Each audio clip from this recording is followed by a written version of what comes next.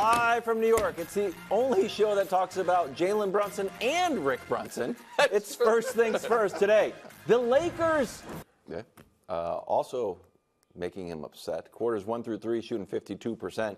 Fourth quarter, he's down to 17%, 3 for 18. He was 0 for 5 yesterday, Brew. What do you make of Embiid's performance and his anger with the fans who actually weren't there? Well, I want to be fair, all right? And you saw, even in that interview, you could see the Bell's palsy on his side. He's on one leg and half yeah, the face. he's playing with a bad knee. He is. Bell's. So I do want to be fair about this. And he also is the only reason this is even a series. That's right. All right, okay. He is. Okay, so I'll be fair. But you are out there playing nearly 40 minutes, and I do have a problem with the way he's playing, especially in the fourth quarters, but it's kind of throughout. All right, and you guys know I say this all the time. He is a 7'2", 300-pound guy who is playing like he's 6'4", 200 pounds. All right, in the fourth quarter, you gave his stats. They guarded, remember, Mitchell Robinson was out. Mm-hmm. Isaiah Hartenstein played 2 seconds in the fourth quarter because of foul trouble. Because Embiid got in foul trouble. Right, yep. right. But they were guarding Joel Embiid with 6'7" OG Anunoby and 6'8" Precious Achua. Yeah. I mean, that's who they were guarding him with. All right, and the reason they can guard him like that is because he does play smaller. I'm trying to give him constructive criticism. I really am. Tough love, because I would love for Joel Embiid to win a championship. The dude is phenomenal. He is one of the best big men I've ever seen, but he's not going to get that love until he can get at least within shouting distance of a championship. And it is, and you talked about the numbers. He had, look, these are a little expansion on that. In the fourth quarters in this series, he has 27 points, 15 of them in game 3. All right, so in the other 3 games, he's giving you 4 points a game in the fourth quarter, 2 rebounds. I wonder why. Maybe it's because he's always at the foul line or the three-point line. I looked at every one of his 10 rebounds in game 4. 2 of them maybe came in traffic. Other ones just fell into his hands because he's the biggest guy there, and there weren't a lot of people around him, especially Knicks. So he does not play to his size. I get it, he is a phenomenal jump shooter, but Nikola Jokic is proof, Nick, you can do both. Because Jokic plays at the free throw line a lot too, but when it's time, he will go inside, and you can have both. This is the misnomer that today's athlete. That if you're a jump shooter, you can't work on your post game. If you work on your post game, you can't work on your J. That's ridiculous. You can do both, Joel, and that's something that hurts the Sixers. The guy who, and not just because they're both, from international players from the continent of Africa, but the guy whose game he mirrors the most is Dream. But Dream would do work on the block. Yeah, Dream wasn't out there. It was a different game, but Dream, he is the best true center jump shooter I've seen since Dream, and maybe the best ever, really, because of what he does. And so you started with what I consider to be a difference between excuses and explanations. Excuses are things that you use to get yourself out of trouble or shirk responsibility. Too many Knicks fans in the arena. Okay, so we can. You want to call that an excuse? Fine. Explanation is, I think, one thing you mentioned, which is he's playing on one leg, and I don't know how much Bell's palsy affects you, but it can't be pleasant. Right. But the other one is this: he's exhausted, and I don't think it's as simple as we'll be in better shape. He played all 24 second-half minutes yesterday, and this is something that I've seen happen to LeBron in his career. LeBron more so later than early. But when you're in a spot where if you go to the bench, your team gets crushed, and therefore you can't get the regular rest of everyone else, then come the fourth quarter, you look like, oh my God, where's the fourth quarter production? And the answer is, well, you spent it up when I haven't rested since halftime. Because when you look at this series, the difference is when he goes to the bench, they lose. It's jarring. That is the equivalent. If he sat for a whole game to losing by almost 60, and it happened again yesterday. They're up 10 after the first. He goes to the bench. They squander it. He comes back and basically has to play the rest of the game. Yeah, but getting exhausted in the fourth is not the answer either. Right, but they're in a bad spot. When you're exhausted, what's the first thing to go? Your jump shot, because your legs go. He is so much bigger. I mean, yesterday in the fourth quarter, he had, 4 or 5 inches and 100 pounds or 70 pounds on every Knicks defender. Go inside and draw a foul. So that's fair, and he was drawing fouls great early. And then once Hartenstein went out, the Knicks started defending him better. But to me, the real difference in the game, we can put some of this on Embiid, some of it on the supporting cast, and a lot of it credit to the Knicks, was the Sixers simply couldn't end a possession. Yeah. They couldn't get a defensive rebound.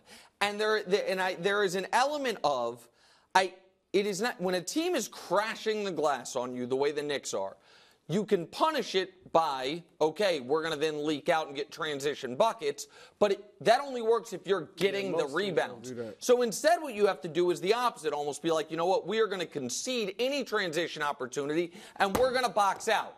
Because Josh Hart having 16 rebounds or whatever he did and being one of the most impactful players in the game when you're 0 for 7 from the field, that is being there. I was there. I was one of the people in the crowd that felt like a 50-50 Knicks-Sixers, game, like almost at a neutral site. It was insane. That fourth quarter, when the Knicks were getting bad shots and the Sixers were playing good defense, and then Josh Hart comes swooping in for a rebound. OG gets a rebound. And eventually, on the third or fourth shot of a possession, they make a bucket. That, to me, was the biggest difference in the game. About the crowd, quickly. Yeah, go. Just like he's disappointed, they're disappointed too, though. They've been watching this year after year, and I get it. He's banged up, but he's banged up every postseason. No, I'm just saying, they're like, we've seen this. We've seen it before. I'm not making excuses, but I'm saying just like he's disappointed and ticked off, I'm sure they feel the same way about our big man in the fourth quarter who gives me 4 points a night. Go Wildes. Then don't sell your tickets. I understand a handful of people selling their tickets. I understand the financial ramifications of it. But Philly's main thing is home court advantage. The Eagles are tough. Or you go down to the Link, it's a tough, mean-spirited place. It's a tough place to play. And if everyone's got their tickets for resale and everybody can come down and buy them up, I think Embiid has a legitimate gripe. No, but he has a legitimate gripe, but so do they. And it's just, it's a weird spot where it's a drivable distance. Tickets at the Garden right now are to get in over $500 a person. So if you're a Knicks fan, you know what I mean, it makes sense to go to Philly and be able to afford to go to a game. But before we move on, we have to say something about Jalen Brunson real quick. So Jalen Brunson, I couldn't believe this, just became the first player in NBA history to have at least 85 points and 20 assists in consecutive playoff games. No one's ever done it. I looked it up. I had Dusty check it. Yeah, you basically average at least 42 a night and 10 assists a night. And going 47 and 10 in a game where your team scores 97 is different. Jordan, you know what I mean? Well, I mean, seriously. Legit. Maybe not so much the 10, but yes, the 47 for sure. But no, you're right. No, like Jordan used to do final game of his career, the 45 with Chicago. Final game that the media lets you talk about. He had 45, and the Bulls, I don't think, scored 90. Like, I think it's one of the greatest games ever played. I'm not putting that performance up there with that, but I wanted to say that also because his dad yelled at me at the game and said we don't give him enough credit on the show, which is crazy. Give him a lot of credit. Because we talk about Rick Brunson on the show all the time, sometimes accidentally. Jalen was great. We should give him a little love. He was great. He was phenomenal. All right. Meanwhile, in L.A., you cannot be happy. What do you mean? You won one game. Well, I don't know. The series not over. Oh my God. Hey, Wildes, I got a question for you. Back and watch I got a question for you. Go ahead. What's your confidence level, buddy? My confidence level is at 97.5. That is not where it was when I walked in this morning. And what is the 96.5? No, you're nervous about Jamal Murray. Okay, here's Jamal Murray. Jamal Murray grabbed his calf. Was he writhing? He wasn't writhing. No, I didn't pull the video because I didn't want him to have to see it. You didn't want to feed in the Knicks. No, I don't know. Jamal. With or without Jamal, I'm not. Okay. Go ahead. Jamal, I think this has been bothering him the whole time because it's the only reason. It's certainly not the Lakers' stout defense. Why he's just missing shots. Oh. So we were expecting him to be cooking, but his field goal percentage is at 38%. Me and Bro. Okay. And also the NBA world at large. Okay. And also all of Canada. Okay. Last amongst all players with 60 or more attempts. Some of these are just like shot selection, sometimes a little bit off. He loves the mid-range game, and granted it won the game. But sometimes, like, a little turnaround jump shot. Sometimes just missing at the rim that are open That's shots. cogent analysis. It's not putting on sunglasses and counting off crack commandments, which is what you've been doing thus far in this series. So, they won one game. I've got they this won question. one Hold game. on. Here's the thing, and this is where your lack of a memory of your own takes works against you. What?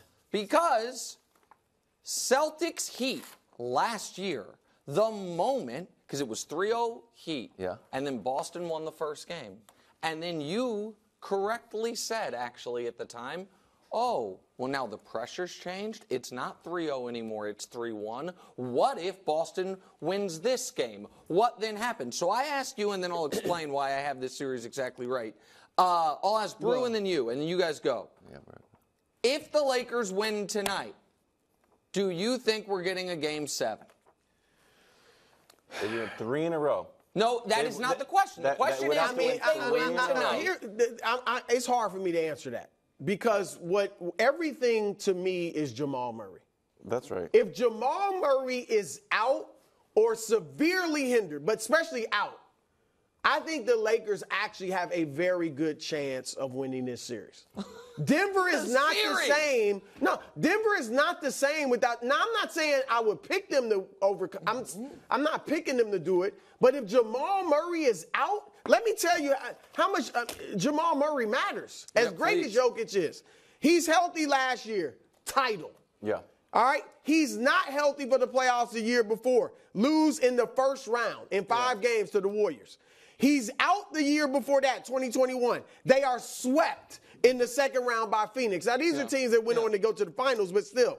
2020, he's healthy. They get to the Western Conference Finals against the Lakers. Like, Jamal Murray is critical to this team. Now, I'm picking Denver to win this series, and I think they will win tonight. Okay, thank you. All right? My goodness. But if they don't get through this series, they will not win the West without Jamal Murray. Oh, of course. Well, and if they don't win tonight, they have real problems. Go ahead, Wildes, and then I'll explain. Well, it's a hard question for me to answer too, because it's kind of like, you know, if I had wings and I would fly, would my wings get tired? I'm like, I don't know. It's so hard to even conceive of. I can't wrap my head around it. It's impossible to conceive of the Lakers winning in Denver. The last time they played, was it as close of a game as could possibly exist? Is that what we're counting now? Okay, good. No. The Super Bowl is close too. No, let's run that back, and I guess put Brock Purdy in the Hall of Fame. And you know what? That went to overtime. Wildes, and correct. And if a week later that game were to be played again, and I would say it is impossible to conceive of a way for the Niners to win, I'd look ridiculous. Okay, well, you would say that. Because coming up later in the show, and a question you made us put in, it is literally. You're getting so mad, buddy. I'm not getting mad. I'm just correct. You're talking about the Niners. This is my correct voice. This is my. Let's talk Lakers. Are we surprised KC are not the faves to three-peat? It was super close. Yes. Who cares if it was close? Okay, but you said you can't conceive. It's impossible. Denver's going to win tonight. Okay. Jamal Murray is probably going to play. If he doesn't play, of course, there's a reason to be slightly concerned. Okay, But the Lakers are outmatched beyond just Jamal Murray. There's a coaching mismatch. It's the best player mismatch. It's home court advantage. It's historical dominance. I agree with that to a degree. And Hubs, if we can just put the last graphic first and then go in the order we had. The reason that I think you're slightly overstating the dominance, not of the history, but of this series is this. Oh, my God. Well, no. If we are talking, I'm not talking about moral victories. This sounds like it was a close 3-0. Well, all I know is this. Not a close sweep. The idea that the Nuggets have controlled every aspect of this series is not true. The idea that the Lakers haven't shown you in 4 straight games, no matter where it is, the ability to build big leads on the Nuggets is not true. So the question I'm just asking is, can they win a game in Denver? That's all I'm talking about. No. So do you have evidence that they can win, or that they can become Jamal Murray plays, they won't. The Lakers won't win. Okay, so going into this series, This is an insane graphic you have up right now. I cannot believe It's a close. What do you mean? What is insane about it? percentage of time leading, like you're using that as a positive.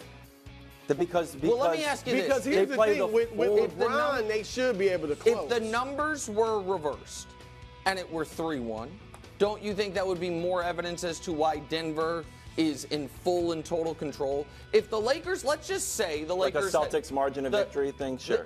I mean, I know. Listen, I know you actually like these arguments because you make them all the time. Mm-hmm. The Nuggets, for some reason, you become very protective of, which is fine.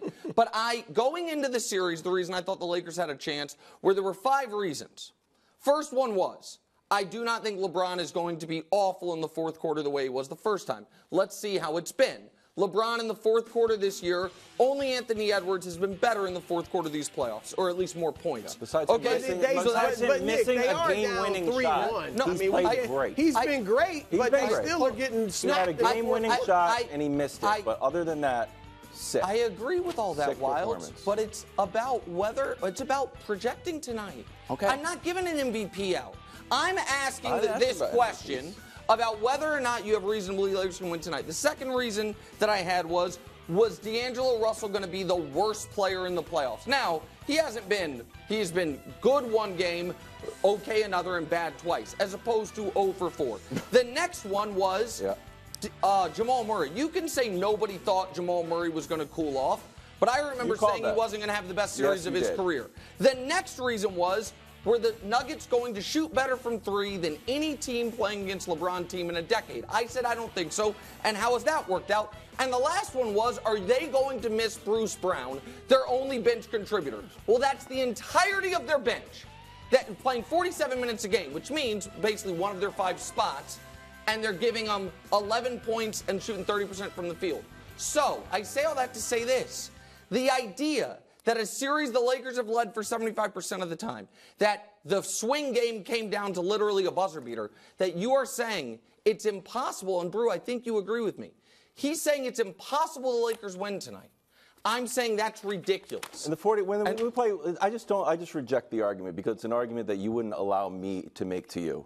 About what? About the Super Bowl, where it's like football and basketball are different sports. I know that. Under different contexts. I mean, I think there's one. Like I said, to me, it's Jamal. That's the only. If Jamal Murray, if there was no report that he's questionable, if we thought he was fine, I would not think the Lakers have much of a chance to win tonight. Don't have a chance. Not at all. The line is 7.5.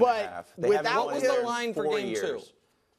Was it 7.5? Was it in Denver? Did it come down to the last shot? Okay, good. To say That's great. I hope a lot of people the Nuggets won some money have on dominated this series. You can put up all this. If you think it's close, sure. If they're 11-1. They came back from I don't know what else to say. We're down to the minutia of Bruce Brown not being there, and I'm saying they're 11-1, and you're trying to be like, well, what if Christian Brown?